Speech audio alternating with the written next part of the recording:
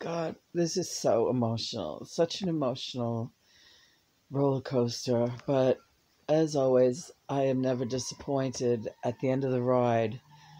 Whatever the mission is, it's always listen to the outside. That fucking car is doing wheelies or something. Perfect sound effect for John. Yeah. Okay. I just told Ina that. Well, if you saw when you watched the video previous to this one, you saw that it was revealed that Lena was never exposed to any of the tainted energies that supposedly we were facing. You know, demonic energies that we were exorcising. All of those demonic supposed contacts from the other side who had been in covens and so on and so forth, those energies are long gone. They are all in dark holes and being fucking detoxified. Literally, this is what is happening right now. In the outer realms, we are detoxifying the entire universal atmosphere.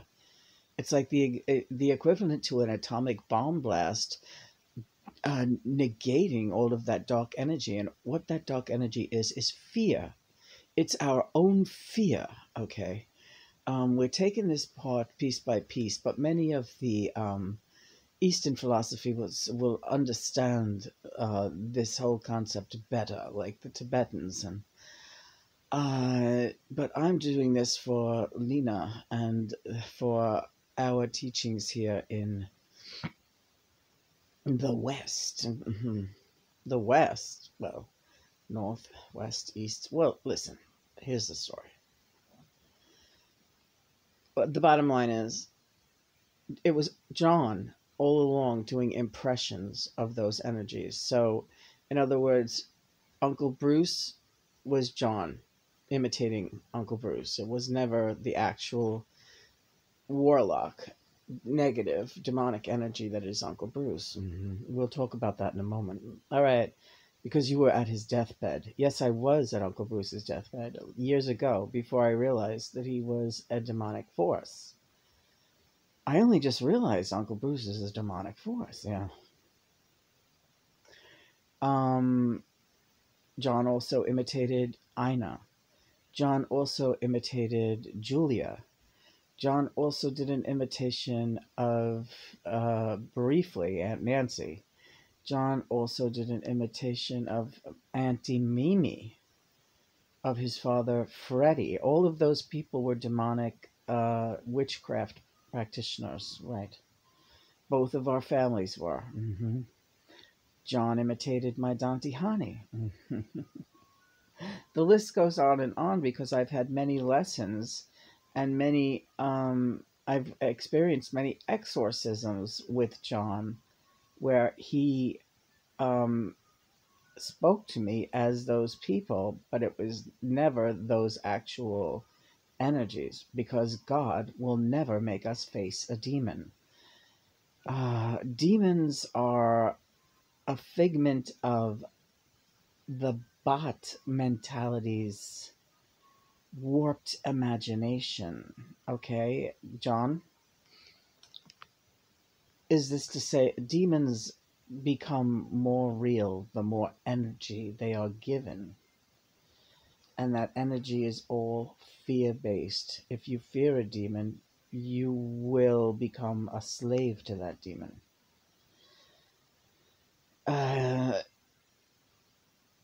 Lena and I don't know a demon between us, right? Our only demons have been in our own self-destructive tendencies. But there were never demons after us. They were just our own minds torturing ourselves with our own minds. And this is free will. Right. Oh, God. See, this gets me confused. Well, you wanted to talk about Adam and Eve. Are we even ready to talk about any of this? The fact that you question that is good, because maybe we need to think it out a little bit more before we get into it. But I'm glad that you brought it up, because Adam and Eve is a completely fabricated story. Not the fact that they existed, Because Lena and I are Adam and Eve. Mm-hmm. We were that first couple. Mm-hmm. We were the children of the Garden of Eden, and we were happy there for a very long time until we decided to come down here. God gave us the free will to explore further into the universe and come down here with the option to always return home whenever we felt like. Mm-hmm. We could come down here in our favorite form, which was that form you see there. Mm-hmm. You know, that's what Earthlings were designed to look like. That's the way we looked always when Mother and Father created us. Mm-hmm. There was no serpent. There was no serpent. No. The serpent is a fairy tale. The serpent enticing the children to eat the fruit is a fairy tale. The woman seducing the man with the fruit is a fairy tale. What happened was, when man began to write, use paper or walls or material, hieroglyphics, to interpret things to one another, everything started getting lost in translation. Telepathy used to be the only mode of communication. That was the first mode of communication. Language was not necessary. So when did language become necessary? We always had vocal cords, and it was a singing that we had. A high, or how to explain?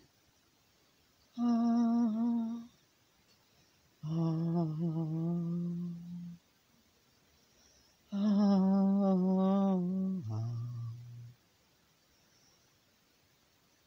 Music really was our mode of communication, aside from innate understanding of each other's feelings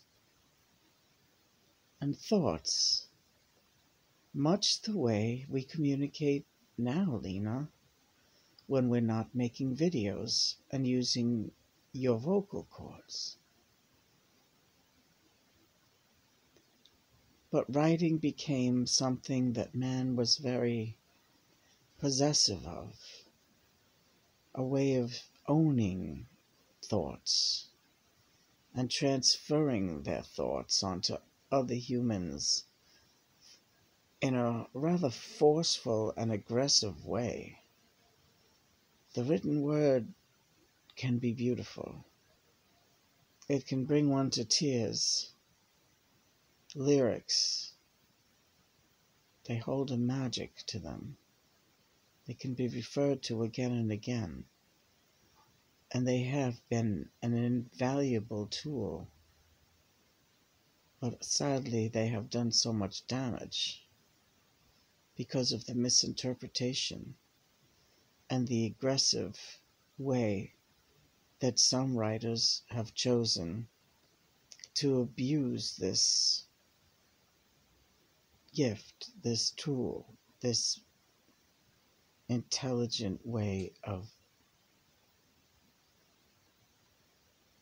moving the language around. So language, the way we know it now, is partially to blame for the complete bastardization of the history of man and woman, or mankind and humankind, or God and mother. In fact, it's completely a mess. The written Bible is a mess. And the stories have been so twisted and bastardized that it should be destroyed. And that's an important message that needs to go out there. There's just so many inaccuracies that we need to start again, but using a more pristine mode of interpretation. And it's going to have to be telepathy. We remember our history, you and I, Lena. God and Mother help us to remember it, and we remember it well as it comes back to us. But we're going to have to relay these things as best we can. Like a new slate. We can't even really refer to too much of the old shit anymore, because it just doesn't jive. And it's true, it's right down to Adam and Eve. Those things never happened. There was no tempting and putting clothes on, and people liked clothes. We always like to wear clothes. We like to not wear clothes. It's foolishness to... God created a world where they could have whatever we want. So yes, we were born naked, but we were also born with the option to adorn ourselves in however way we liked, without it being sinful or without it being strange. Everything became mutilated by the language and by certain impulses brought about by the abuse of imagination. But why would they start if, okay, well, free will. And when people started exercising free will, which was a gift from God, they began to think that they were God and that they could do it better. And that's where the trouble came in. And that's what devil worshippers are. They're going to create something that's stronger than God. They created Satan. That's where it's completely backwards and fucked up and will never work. God created us, perfect children of God, the beautiful love and light of Mother and Father. Satan worshippers, they created him. They're fucking puny, stupid, nasty. They use their free will to damage and hurt, and that's their God? That's bound to fail. Is this coming around now? Yes. Satan is a creation of Satanists, and we are creations of God. Bingo. I love you. I love you too.